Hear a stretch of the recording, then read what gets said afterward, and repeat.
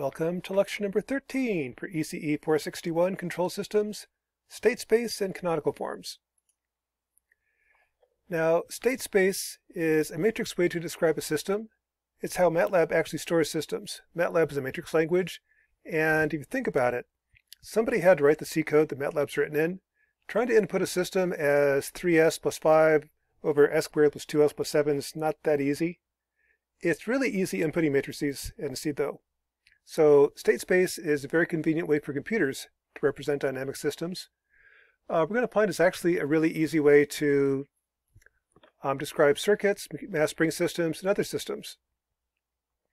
Times have kind of changed. Back when I was in college, Ronald Reagan was still running around espousing supply-side economics, but that's beside the point. Back when I was in college, you would do whatever you could to try to come up with a minimum number of equations. Now with MATLAB, I don't care if I get 20 different equations, 20 unknowns. MATLAB will find the transfer function for that. So right now what matters most is get the equations right. If you get the state space equations right, I can find the dynamics with MATLAB. In state space, the standard form is your x dot equals ax plus bu, y equals cx plus du. X are the energy states. That's the voltages on capacitors, current through inductors, the position of a mass for potential energy, velocity, kinetic energy. That's one way to define X. Once you define X, I know the energy in the system. X dot is how the energy changes.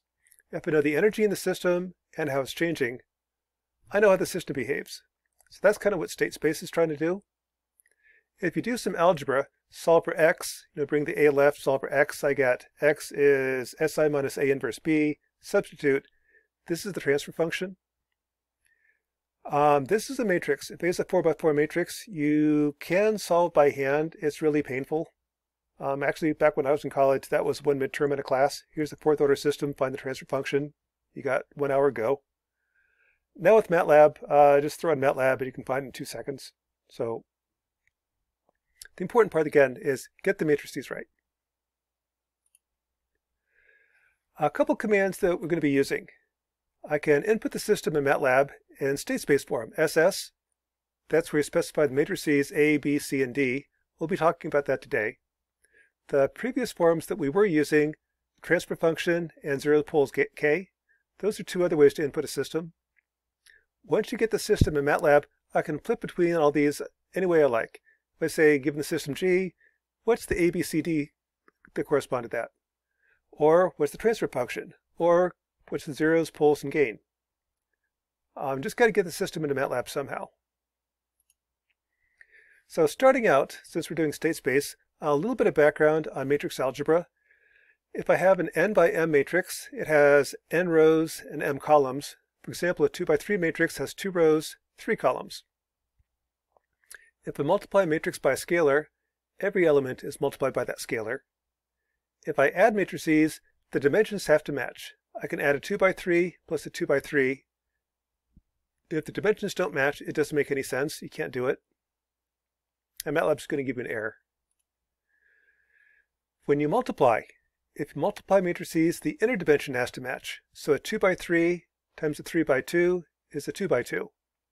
What happens is you take the first row times the first column, that's A11. First row times second column, that's C12. Second row times first column, C21. Second row times second column, C22. That's matrix multiply. And note that multiplication is not commutative. A times B is not B times A. So you got to watch the order. Also definition, the matrix inverse is whatever it takes so that A times its inverse is the identity matrix, the matrix version of 1. There's a couple ways to do that. You probably covered that in Math 129. We're using MATLAB, so the easiest way is just do the inverse of A, which is INV of A. Now to place the system in state space form, the procedure is as follows. First, you write your n equations and unknowns. That'll typically be voltage nodes for circuits, mass spring systems, throughout the net acceleration of the mass. Come up with your n equations for n unknowns. Solve for the highest derivative, and then rewrite in this form. So the derivative of x, x1, is a function of x1, x2 in the input. The derivative of x2 is a function of x1, x2 in the input. Once I get in this form, write it in matrix form. So in matrix form, this is the derivative, or s, times x1, x2. The derivative of x1 is x2, that's this one, minus x1 plus 0.3u. The second equation, dx2 dt, is 1 times x1 minus 1.3 times x2 plus nothing times u. And if my output is x2, I'm going to pick off the second state, 0, 1. To find the transfer function in MATLAB, once I get it in state space form, I can input the system using ss command. Then once I have g, just say, okay, now that I have that, what is the transfer function? And in this case, it's 0.3 over s squared plus 2.3s plus 0.3. And what MATLAB did is it went through this, let's see, where was it? C times si minus a inverse b plus d. You can do that by hand. It'll take you about 40 minutes. Or just do one command in MATLAB. Second example. Here's a fourth order system, one that I really do not want to do by hand. In MATLAB, it's not a problem. If I have 4 coupled differential equations, I can put that in matrix form. The first equation says the derivative of x1 is equal to u minus 2x1 plus x2, and that's everything. The second equation, derivative of x2, is x1 minus 2x2 plus x3, and that's it. Likewise for equation 3, equation 4. If my output is x4, it's of these 4 states. I'm going to pick off the output. Now in MATLAB, input the ABCD matrix, stored as, or input in state space form. Now find the transfer function. Or actually, what's more useful is the zeros, poles, and gain. What this tells you is the dominant pole, right here. That tells you it's a real pole, so there's no overshoot, no oscillations. And the settling time will be 4 over 0.12, about 32 seconds. The DC gain comes from here. Plug in s equals 0, I get 1.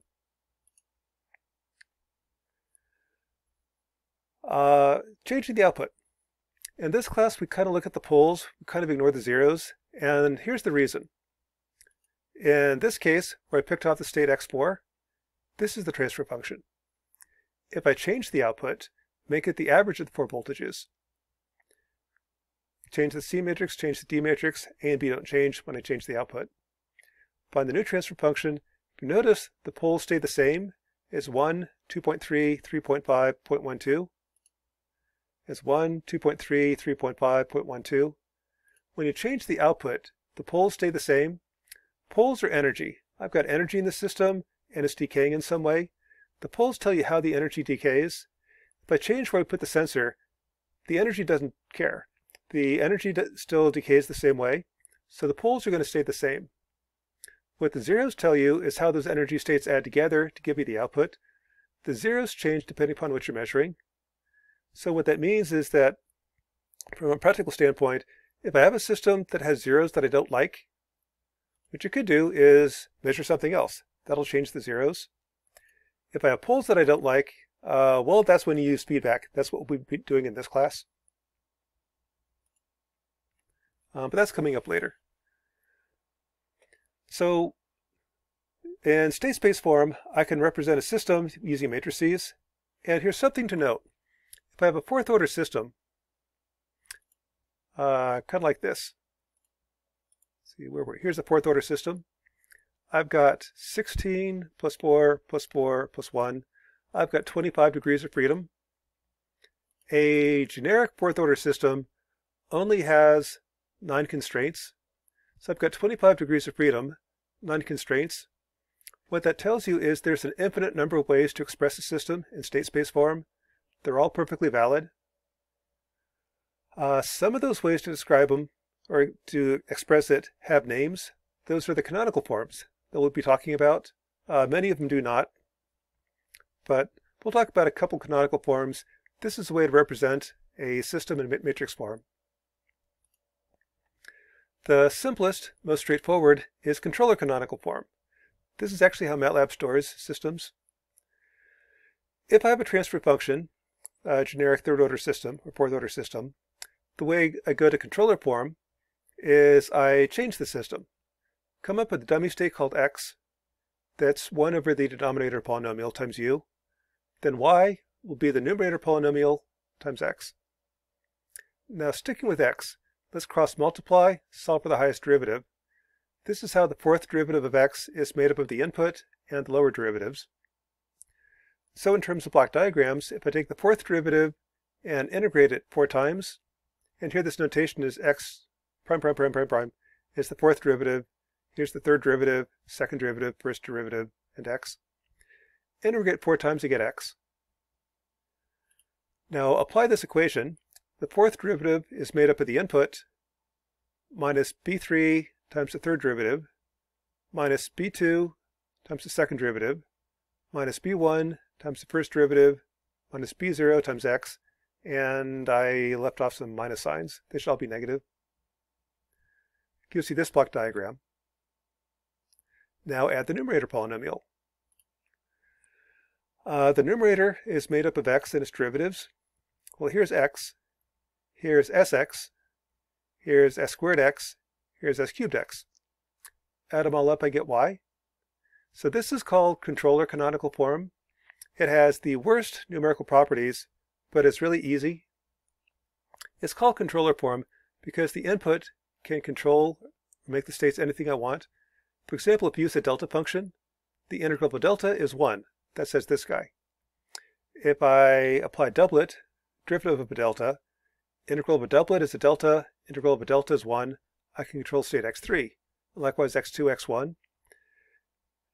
You can control all the states. This is why it's called controller canonical form.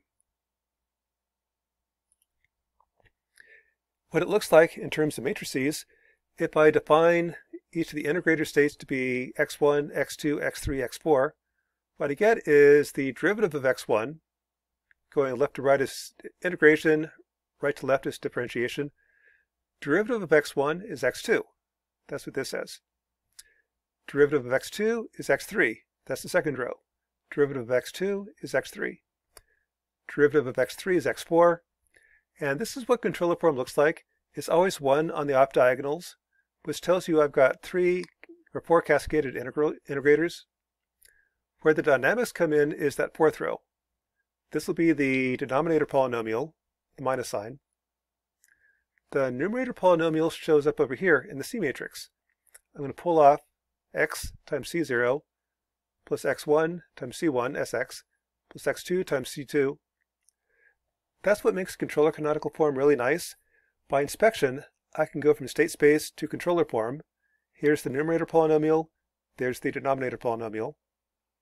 And I can also go from the matrix version to the transfer function.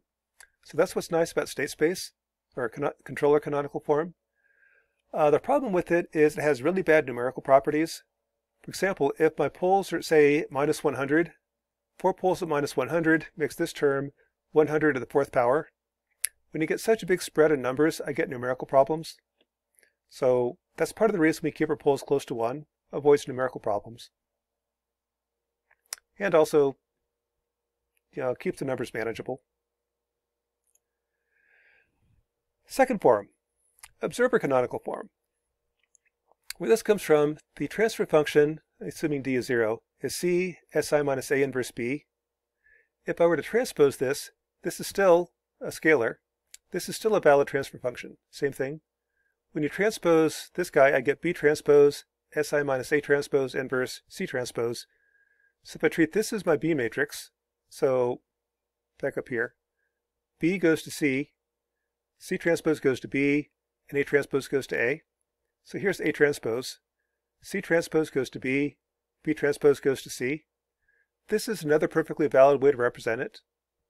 The block diagram is this. For example, if I look at the state x1, x1 dot is minus b0 times x4 plus c0 times u. So here's c0 times u minus b0 times x4. x2 dot is x1 minus b1 times x4 plus c1 times u.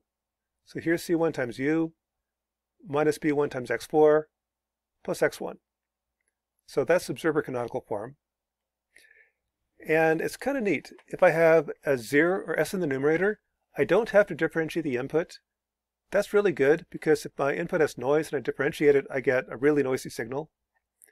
Instead, if I have like my input is S, what I could do is take U, differentiate it times S, then integrate it. That works. Or the derivative times the integral cancels. So I just take U and feed it in right here. If there's an S squared term, I just feed it in right here at X2. Because that's your S squared, integrate twice. It's the same thing as just feeding in directly. So likewise, I don't have to differentiate. I can have a 1s, S squared, S cubed in the numerator without any differentiation in my filter. That lack of differentiators is really, really good. That keeps your signal from getting too noisy. This is called observer form because if I take the output and its derivative, second derivative, third derivative, I can tell you what the states are. Just by looking at the output and its derivatives, I can tell you what the states are in the system. Fourth version, cascade. This one actually has better numerical properties. If I took my system and I have 4 real poles and factor it, I can rewrite the system in this form. So what I'm going to do is create 4 dummy states.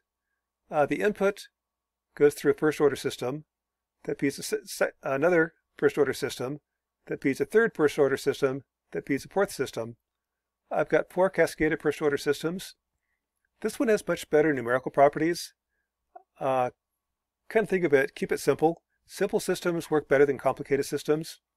I can't get much simpler than a first order system. To get the numerator, what I do is I've got C4 times X4, which has all 4 poles. C3 just sees 3 poles. Or another way to think of it is C3 has 4 poles times S plus P4. C2 just sees 2 poles, or it's 4 poles times S plus P3 times S plus P4, and likewise for C1. Put this all together, and I can implement any polynomial I want. Essentially, C1 is the S cubed term. The S squared term combines these two, S, and so on. This is the generic system I can implement using cascade form. Much better numerical properties. And what it looks like in state space is x1 dot right here is U minus P1 x1 dot. x2 dot, which is right here, is x1 minus P2 x2. x3 dot right here is x2 minus P3 x3. So this is what the system looks like in cascade form. Nice thing about it, the eigenvalues are easy to see. For upper triangular matrices, the eigenvalues are just the diagonal. And the C's are a little more complicated to calculate, but here's another way to implement it. The last form has the best numerical properties, and is also the hardest to get to, is Jordan form. If I do a partial fraction expansion, I'm going to get 4 terms. I can implement that as 4 systems added together in parallel. In that case, the state space model, the A matrix is diagonal. You can't get any better numerical properties than a diagonal system. That's basically 4 first order uncoupled systems. C or the B matrix and C matrix are kind of arbitrary. If I pre-multiply by C1 or post-multiply by C1, the net result is C1. So this term times that term has to be C1. This term times that term has to be C2. A couple ways to do it. But this is Jordan canonical form. So in summary, state space is a way to express a dynamic system using matrices. It's how MATLAB stores dynamic systems. There's an infinite number of ways to represent a system in state space form. So it's kind of like pick your favorite canonical form. If the numerator has S terms, you don't have to take derivatives. Each of the canonical forms handles the S's in the numerator by modifying the B and or C matrices. And also, MATLAB is really useful for going from state space to transfer functions. If you have MATLAB and I have the state space form, I can tell you what the zeros, poles, and gain are just in a couple keystrokes. That's lecture number 13 for ECE 461 Control Systems, State Space, and Canonical Forms.